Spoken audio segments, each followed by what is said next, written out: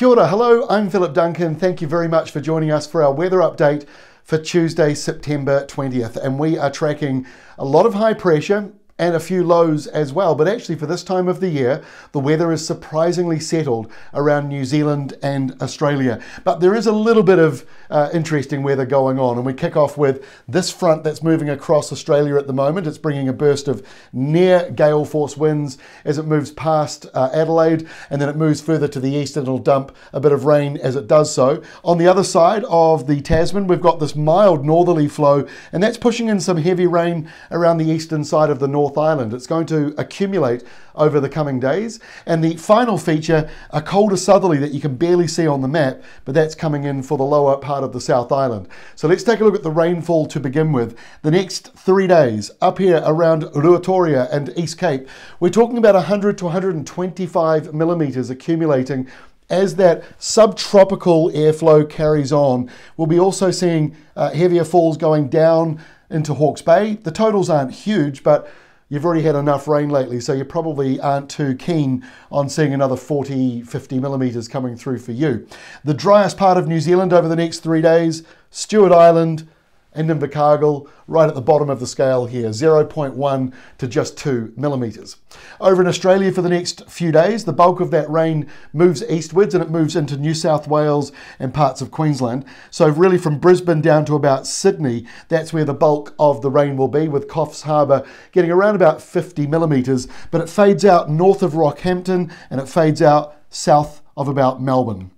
Here's the forecast for Wednesday. You can see that low pressure zone moving into Victoria and New South Wales and parts of Queensland.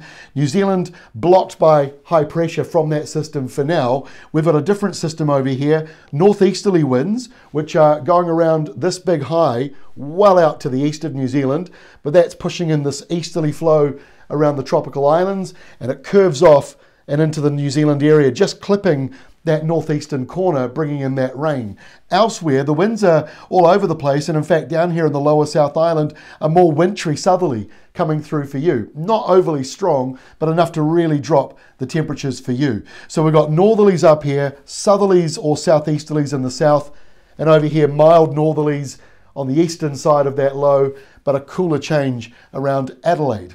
As we move through to Thursday, you can see the rainmaker moving out from Australia, 1013. That's borderline for low pressure. It's basically average air pressure, but you can see the rain sliding around this big high, parked right here in the Tasman Sea. So this northeasterly flow comes right down and brings that rain to coastal areas. In the New Zealand area, the high pressure zone keeps the South Island dry, but following Wednesday's cool change, expect a few frosts or at least a cold start. And this system's still driving in rain to this northeastern corner. By the time we get to the end of the week, that rain carries on, but it slides further down the North Island into Hawke's Bay, and it's now finally starting to fall apart. But yeah, for Hawke's Bay, you're probably a bit sick of the rain, and so more rain coming through for you from this weak low pressure zone to the north, basically a trough. We'll add another 30 or 40 millimetres.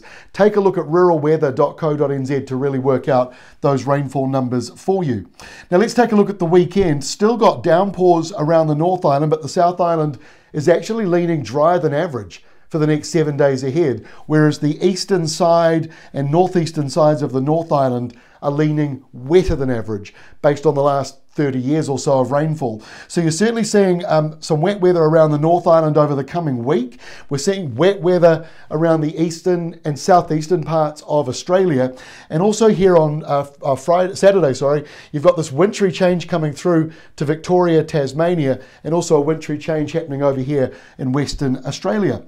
And our final map here for Sunday shows 3 low pressure zones in a row. We've got this one in the Great Australian Bight. We've got another one here just exiting Bass Strait, and a third one out near the Chatham Islands. None of them are overly serious to worry about, although this one here will be driving in gale force winds once again to parts of Australia, particularly South Australia.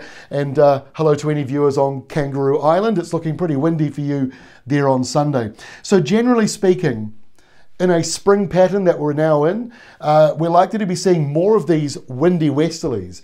These will be picking up more over the next few weeks across this part of the map. So we'll be keeping an eye on that. And with La Nina now returning, it strengthens and peaks in November. So we are expecting to see more downpours and low pressure zones up here to the north. However, the change to La Nina is only a slight one from where we've been over the last few months. So that means don't expect just yet anything too dramatic to change the current weather pattern. That is all from me. Thanks for all the comments on YouTube and also on our website. We really appreciate them. I'll be back again tomorrow, Wednesday, with our next update. See you then.